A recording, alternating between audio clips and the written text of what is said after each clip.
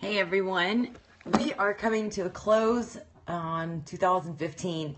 I wanted to share with you something that is really important when you are setting goals, and especially when it comes to your weight loss or your fitness goals. Because for me, I started setting goals back in 2012 when I first got into health and fitness. And this was something that I was advised to do by the person who influenced me into getting started on my journey. Goals become an addiction only if you actually reach them. And one thing that I've learned through lots of studying and reading is that when you actually reach a goal, it triggers things in your brain. It releases dopamine. It gives you that high. It's such an incredible feeling of accomplishment whenever you reach a goal that you put on paper. It's so important when you're writing a goal out that you don't just type it out or put it in your phone, but you actually physically write it with your own hands. When you do that, your thoughts just start to flow. You feel really compelled to push yourself more as you keep doing this over and over and over and over again.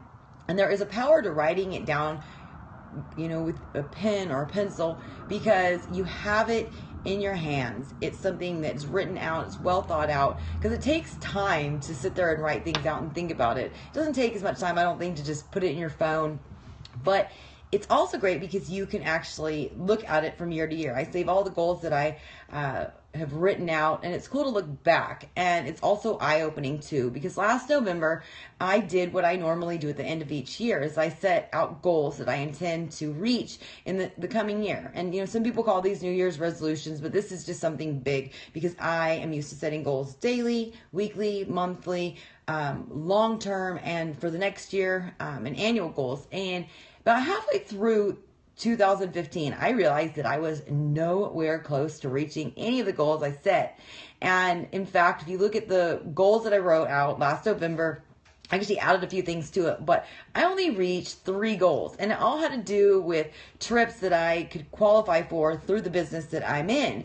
And, that's great. I obviously worked hard to qualify for these things. However, I was all centered around recreation. And so I was able to really hone in on that. And instead of beating myself up over not, setting or following through or accomplishing all of the goals, I really, really realized where I was lacking, and that recreation needs to be something that takes the back burner in 2016 to reach my goals.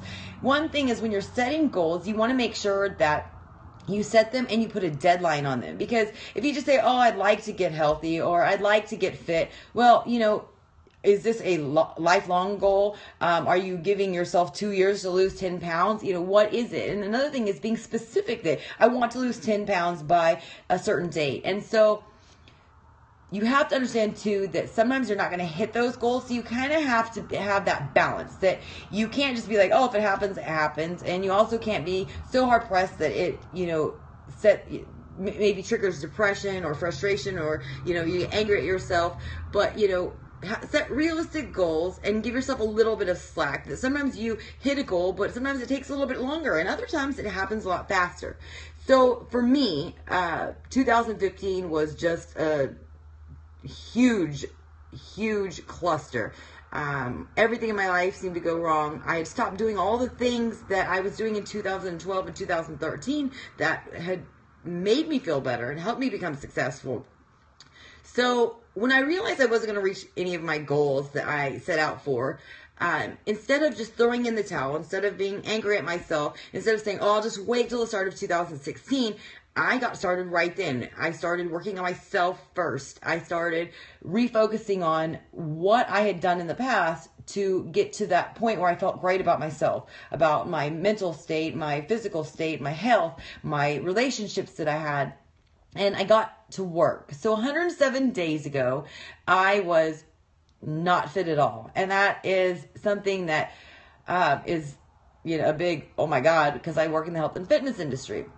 But it was affecting my confidence as a fitness professional. It was affecting relationships in my life. It was, definitely, it took my confidence level down quite a bit. And so I decided I'm going to start doing what I did before. I'm going to start over from scratch. I'm not going to be frustrated I'm starting over from scratch. I'm going to look at this as a new beginning. And even if it was at the end of the year, I considered it a blessing because this setback really set me up for a great comeback. And this comeback is going to be better because I have a list of what not to do. And I also know what worked in the past. You put those together, working against me. So I had to just work even harder than before.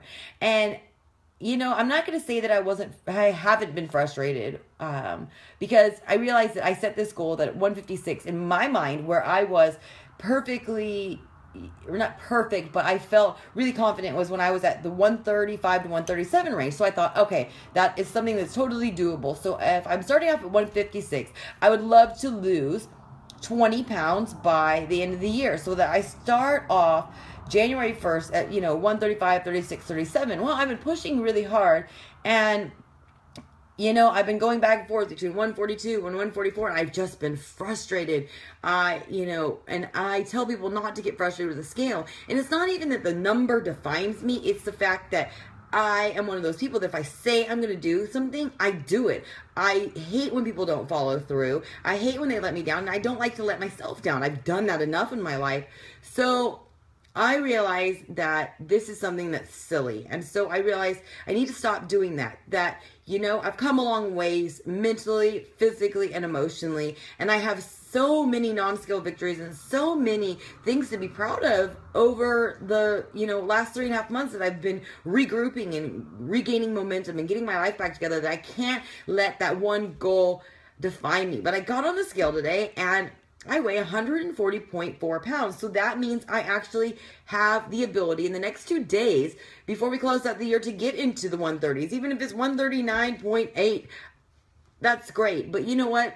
I decided to write down my numbers, and I decided to really focus on that. And so I'm proud to say that in 107 days, I have stayed on track. I haven't missed any workouts. I haven't skipped any workouts. I followed a plan. I followed the schedule that comes with the programs that I've been doing.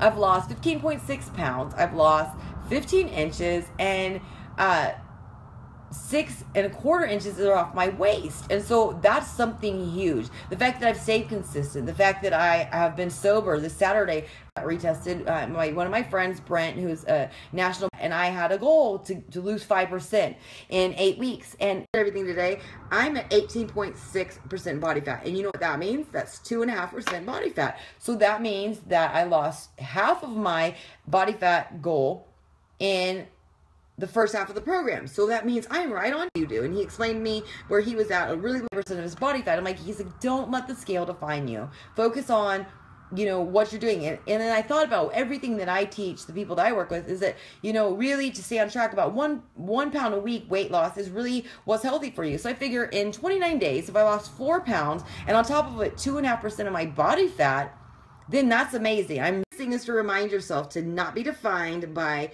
your weight, to focus on cutting the body fat, shedding your fat, and adding muscle, increasing your strength and your endurance, and more than anything, changing your mindset and just staying active and celebrating all the victories in between and not getting too tied up on your goals or your deadlines, but doing your best to hit it. But if you don't let it discourage you. Don't let it mentally beat yourself up, because I'm looking at the progress I've made. In 29 days, I lost 3 inches. I lost or gained 1.5 inches in my biceps, and my calves, and so that is huge. And so that just gives me the motivation to keep moving forward. So if you're frustrated with where you're at, I hope that my story and my experience with setting goals and seeming further away from them than I expected, things that you can celebrate so that you enjoy yourself along the journey and not become just so focused on how far you have to go, but focus on how far. Looking for help or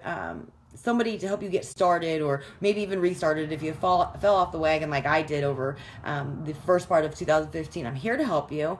I have a new challenge group that's starting up on January 4th. It's really great for people who are wanting to just get in a routine, or for beginners, or somebody who even maybe has a fitness routine already down pat and wants to add to it. So we're starting on January 4th. You can feel free to contact me via Facebook under Mindy Horde or Fit Asian Mom. That way we can start discussing how to get you started or restarted, or we can do a one-on-one consultation, but prove to you that you can do it. You make the rest of what's left of 2015 the best, so that you can start 2016 feeling great about yourself, or at least that you have direction to go in. So have a great day.